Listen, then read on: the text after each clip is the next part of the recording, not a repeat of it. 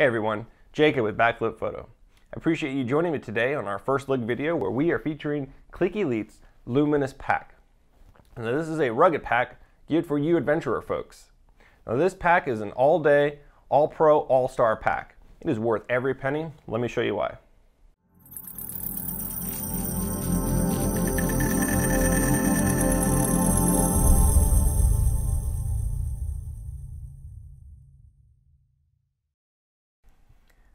I bought this pack as a replacement to my low pro Photosport BP 300 AW2 pack. The biggest reason I decided to replace that pack was its size. The low pro pack is built for a single body and two medium zoom lenses. I happen to carry a 70 to 200 long zoom lens, and because of that my pro body and one lens had to go in the top pocket unprotected. To see more about that pack and my review, please click this link. After doing a little research on the Clik Elite company, I was left with the distinct impression that this is one of those companies where you get what you pay for. By that I mean you expect that you get a little bit better quality when you pay on the higher end, but sometimes we don't like to take that gamble. So let me assure you, it is well worth the price. You get an incredible build quality that is second to none. Here's some of the other things I found out about the Clik Elite company. On top of high quality nylon fabrics, they use silicone coatings that add water and abrasion resistance. Other companies also sometimes use silicone coatings, but don't add too much in order to keep the costs down. Clik Elite does not skimp on the amount of silicone, which ensures it will last on the pack. Use of EVA foam. EVA foam is used on running shoes because of its durability and ability to bounce back when compressed. It is much superior to PE foam, which is commonly used in the pack industry. YKK zippers are the best zippers available. Clik Elite puts them on all of their packs. There were four main reasons why I chose this Clik Elite pack, and number one by far was size. The size of the compartment for the camera, to be more specific. Now with my low pro, I had to sacrifice some pieces by putting them somewhere where they really didn't belong. My camera body and one of my lenses had to go in the top pocket, and that was unprotected. That was all that the room was going to allow me to have for camera equipment in a protected enclosure. So this pack already right out of the bat, looking at the pictures, I wasn't quite sure how much I was going to be able to fit in my personal gear in there, but I knew I was going to at least be able to get all three lenses in a body, and I was right. I got all three lenses in a body and even some extra accessories in here. So size was fantastic. That's why I got this pack initially. Now, number two on the reasons why I bought this pack was that it's going to be rugged and durable. And that's important to me because I frequently get on airplanes, or I'm in a national park, I'm hiking. I just want a pack that's going to be able to keep up with me, and I don't want to buy another pack because it failed. I don't feel like this pack's going to fail. So the ruggedness and the durability were a big factor in choosing a pack like this. Now, number three for the reasons why I bought this pack was the ability to lash a tripod to it. And this was huge for me. This is probably my second biggest factor in buying this pack. I have a very lightweight carbon fiber tripod, and even with its light weight, I don't want to carry it. It gets heavy, whether I be in the city or I'm hiking up a mountain or I'm biking, which I'm not carrying my tripod if I'm doing that. The Low Pro had no way of lashing a tripod to it, at least not comfortably, and it wasn't designed for it.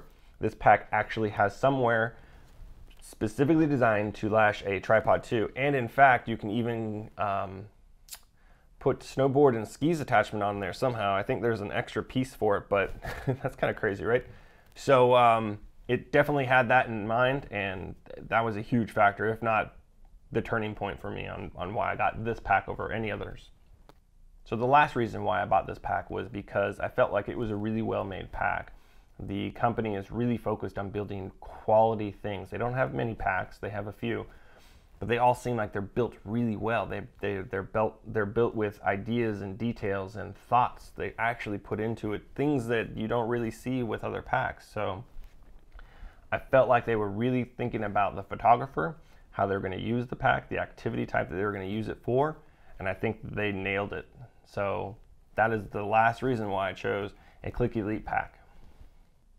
Now guys, the initial reaction when I opened this pack the first impression was, oh my God, this pack is insane. This thing is so well built. The attention to detail is like no other pack I've ever seen out there. It is second to none in attention to detail, and that made me very happy, especially for the price that I paid for it. All right, so it's the time you've all been waiting for. I'm going to break open this pack right now and give you a little bit more hands-on on the features of this pack. Now, let's start with what's up front. So what we have up front is a couple pockets up top, a couple side pockets on both sides, and then of course we have the rear pocket for the camera gear. So let me just open up pocket number one. This is the smaller of the two pockets. It is the one up top. Right off the bat, got my camera filters. But as you can see, there's quite a bit of goodies in here. We've got some memory card access, some padded pockets. Up here we have a lined pocket for scratchables such as your cell phone, maybe a bare filter if you've taken it off, some clean cloth, something like that maybe. In a pretty nice size pocket, I throw my wallet in here. I've got a key strap here, so when I am hiking, where's my key strap?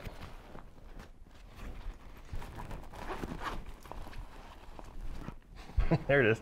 When I'm hiking, I have it on my pack, and when we get back to the car, or if I need to go quickly back in my car, I can just ask my wife, hey, get my keys, and they're always in the same spot. So I really like that about that pack. It just drives me crazy when packs don't have key spots. So in the top larger pocket, I've got my white balance checker and some batteries. Some extra batteries. This is minimally used. I actually have a lot more space for other things, but that's really all the gear that I take with me. So that's about it, and I've got my backup battery for my camera, and of course, like I said, my SD cards. That's about it that I take electronic-wise. That goes in that pocket anyways. And then we've got a much larger, deeper pocket. This one goes the length of the pack from top to bottom. So this is your big pocket. This is for lunch or some rain gear or something like that. On the bottom, I've got my recording equipment. And below that is my grab bag. I just put things in here. Right now I'm holding cables, but I just put my grab bag down at the bottom. There's another pocket in here, but this pocket is fairly large. Like I said, you'd be able to put your lunch in here or something like that. So it's not just a camera pack. You can camera pack with function. So if I really wanted to, I could probably use this as a weekender pack, or I put all my camera gear in there, put a couple change of clothes maybe. Then I'm off for the weekend. So yeah, I haven't done it like that yet, but it's getting me started. All right, so those are the two pockets. And like I said, we've got pockets on either side for other items. So that's good. What else is on the front is the second most important feature that I bought this pack for, and that is the ability to lash a tripod to it. That happens up here. This is a loop system.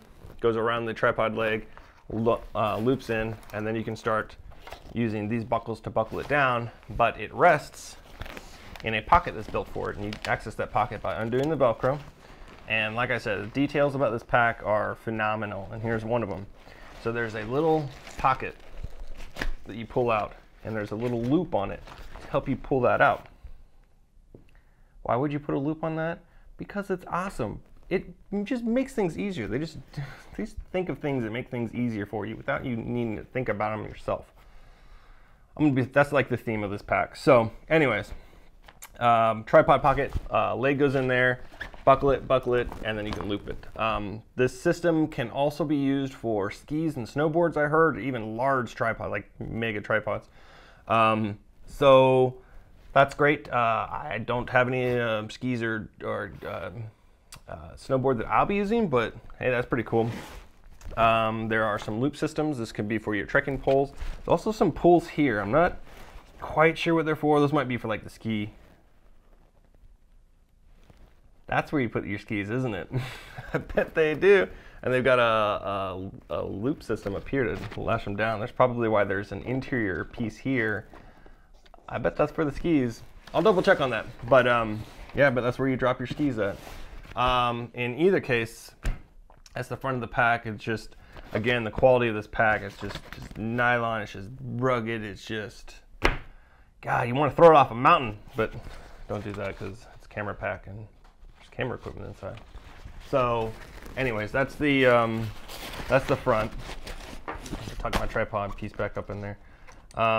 So the most important part, I guess, would be the back, right? Because that's where all your goodies are. So let's open that up. Let's fold my straps out of the way. And you guys ready? Oh, I'm ready. Now, be careful when you open up a backpack like this, because if anything is heavy and weighted and shifted at the top, when you undo this, not good. So lay it down or tilt it at least so it doesn't fly out. Now, first thing I got to talk about are these YKK zippers. They just, God, they're so good. Just so good. Nice, huh? Goodies. So what I have in here, oh, let's shift it a little bit. Let's just pull it out, right? So up top, 1635. Underneath that, full zoom, 7200, totally fitting, and it's got room in there, so that's awesome. I got my nifty 50. On top of that, I've got my camera charger. Not exactly why I'm not exactly sure why I put it in the top or even in this at all, but I don't know. I don't want it damaged. I don't know. 2470 full frame attached, 2470. All in that pack. There's no way a low pro is going to do that. That low pro BP. Don't get me started. Better lay that down because that's going over the table. So inside here, we've got all these EVA foam dividers. They're all adjustable, of course, you know, all that goody stuff. But something they do is these little removable inserts are actually hourglass figures, so they compress in the middle. Mine's a little wonky right now because I rest something directly on it, which for extra padding, I sacrifice. So they're hourglass figures, so something square can go inside of them, but then a lens can rest on top of them, like my nifty 50. It rests on top of it, so when you put it in, it kind of cradles your lens, right? More thinking. Thinking things. Thinking about things. Designing things.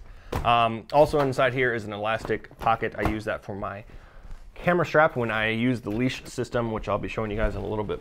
So that's the internal. It's all empty now. It's pretty lightweight. I mean, I don't know, it's going on your back, so pound, 2 pounds. Doesn't really matter, right? Actually there's one other pocket, and that would be on the waist straps. So the waist strap has a small pocket. I usually put my quick filters if I'm doing a filter, non-filter type shot, or if I'm doing a remote release, I'll put my remote in there.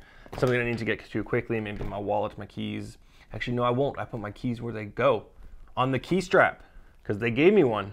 So let's get into actually the waist strap, because there's something unique about the waist strap. So the waist strap have these two pulls. You can see there's 2 straps coming through. And what this allows it to do is shift based on how fat you are. So if you have a big waist and it needs to come up, it can shift comfortably, and vice versa. If it shifts down, it can also be comfortable. So that's something you don't see, right? Thinking, again, they're thinking. So the EVA inserts, they're all divided so that they offer flexibility rather than just being a pad that molds and stays. It's flexible. What is that called, people? Thinking? All right, they should call this the think tank. It's probably sacrilegious to say that, but I said it. Also on the straps up top, you've got your chest strap. The chest strap is just a regular chest strap. I don't know what this is for though. They have like this flap that goes over it, so I don't know. It's cool though because it's there. And there are lashings throughout, so you can put so much stuff on here. So let's move on to the leash system. The leash system that they call, I forget what they call it. Click Draw. Clever, huh? So the Click Draw system is just a carabiner, and it can go to either side, I guess, but the reason you use this for the holster piece. But there's lashings on both sides. So you lash that there, theoretically. Or not theoretically, that's exactly what you do. So this leash system goes onto your camera, and then it gets hooked to your shoulder strap.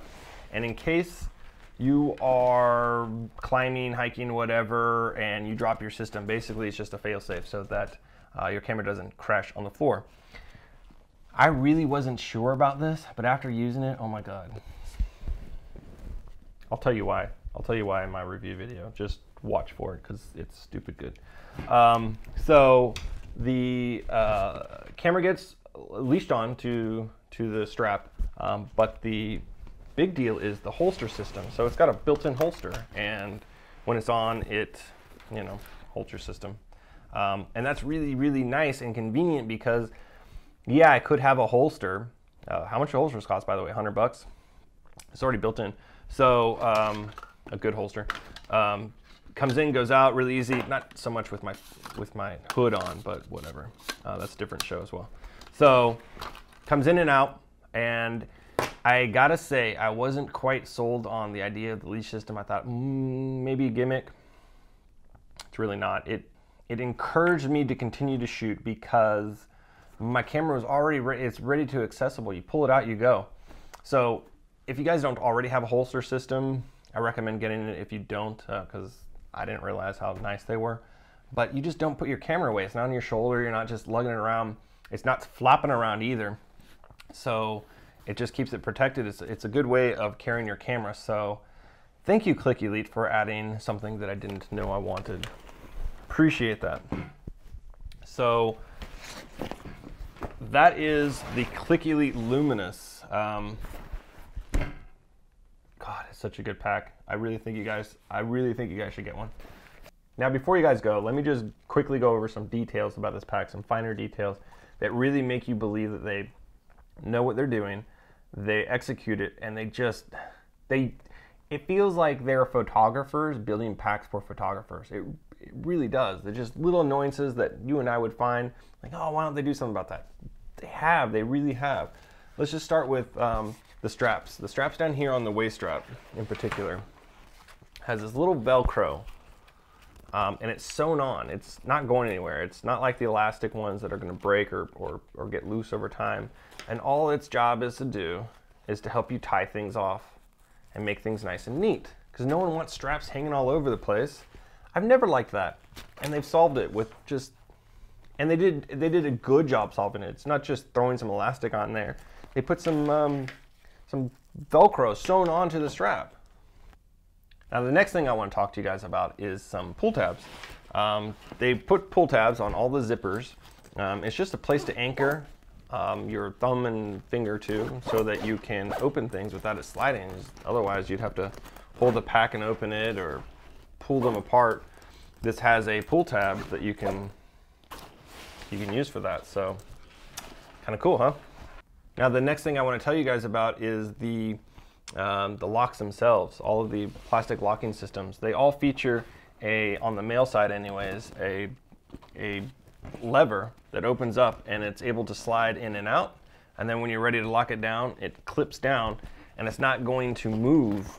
So when you lash something down, you get it nice and tight, pull it tight, lock it down, it's going to stay there. It's not going to loosen up over time, and you'll have to readjust it. There's no readjustment needed. It locks down really solidly. So another detail are all of the lashing points of things that you can put on. There's so many hoops and buckles and loops sewn onto the pack, whether it be on the shoulder strap, on the back, on the front. There's so many places to tie gear off on. They just put them on there. They're well built. They're not flimsy. They're not going anywhere. I can probably pull the tiniest of tabs, fully weighted, and hold my pack on it. It's just, they're well built, and it's a well designed pack. So the lashing systems on this thing is just insane. You can put whatever you want gear-wise on this. So my final thoughts, guys, on this pack is that it is just outstanding. It's 5 out of 5. It's executed well. The experience that was used to build this pack, photographers for a photographer, it's abundantly clear that they built this for us. It's expensive. It's, you know, one of the more expensive packs. I think this one runs for 300 plus. But my grandpa always said, you can't afford to buy something twice. So spend the money, get a quality pack that's going to last you. It makes the whole experience of carrying your gear, carrying other gear, better. It's a better experience. It's a well executed pack. I can't overstate that at all. It's the devil's in the details, and they've really focused down. They've built an incredible pack. I'm really, really happy to have this pack, and I'm looking forward to seeing what else Clik Elite comes out with, because I'm sure it's going to be awesome. So I'm a fan. Thanks for joining me today, guys. I really appreciate it. I am going to be doing a part 2 with this pack, where I did a field test with it in Bend, Oregon over the summer. So please subscribe to my channel so that you don't miss that. If you like the video, please give it a thumbs up, and see you next time.